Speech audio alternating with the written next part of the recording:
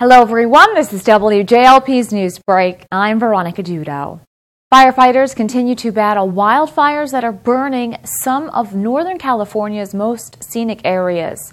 Currently, the twin fires, which are now being treated as one, became the largest wildfire in the state's history.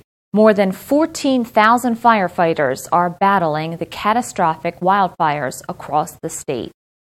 3 people have sustained injuries following a collision on Route 70 in New Jersey. Police say one person has been taken to the hospital by helicopter after the crash in the Whiting section of the township. The incident closed the road for several hours as medics tended to the wounded.